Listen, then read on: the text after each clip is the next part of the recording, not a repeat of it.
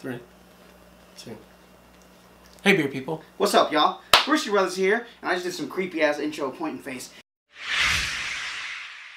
We have a special beer review tonight.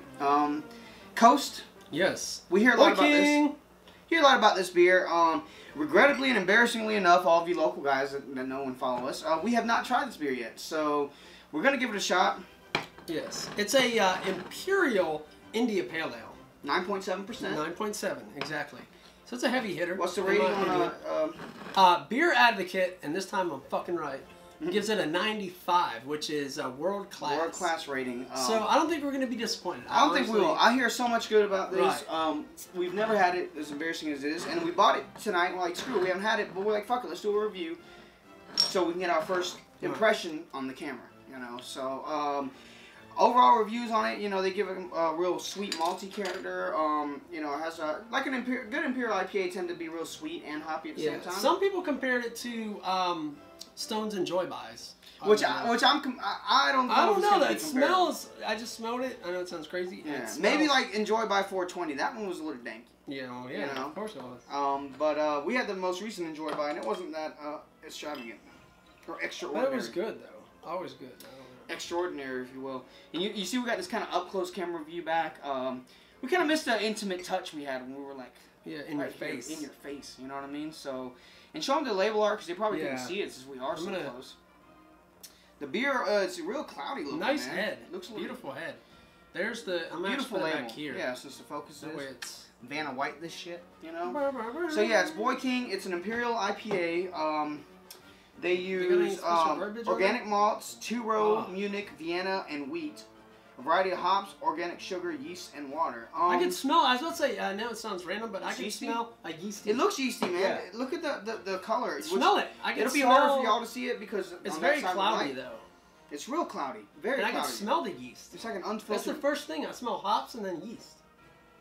Dare we say it? Yeah, like a borderline farmhousey smell. Like a farmhouse, right. You know, like a farmhousey smell. Obviously, it's not wild yeast, so let's not get that confused. Like it's sour. But it says a highly hopped yet still balanced double IPA. Big on bitterness, but insanely drinkable. Multiple hop varieties used in boil and dry hopped addition, emphasizing citra hops. I heard they use a lot of citra hops is the main hops. They basically threw a smorgasbord of whatever the fuck they had laying around for the rest of the hops. I like citra hops. I'm a fan of citra.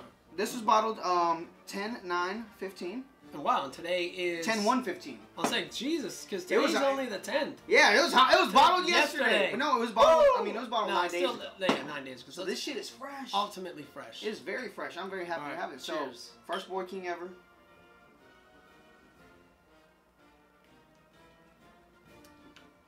Oh, God, that is good. Now that is good. I'm glad to be satisfied with this. Yes. Like we said, the color is cloudy. Smell has a real hoppy. It is very well balanced hop flavor. It's so smooth, man. It is. It is. It's very smooth. For a 9.7, I'm very impressed with the smoothness in the hops. And no mistake in us saying it's smooth by saying it's not hoppy. Right. It is hoppy. It's very hoppy. But it's very consistent across the board.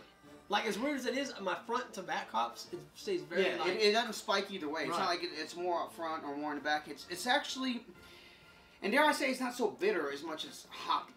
Like the taste, the flavor. It's got the citrusy. flavor, and it's like a citrusy, the citra hop. You really taste the citra hop flavor, and it's resiny kind of. You know what I mean? It's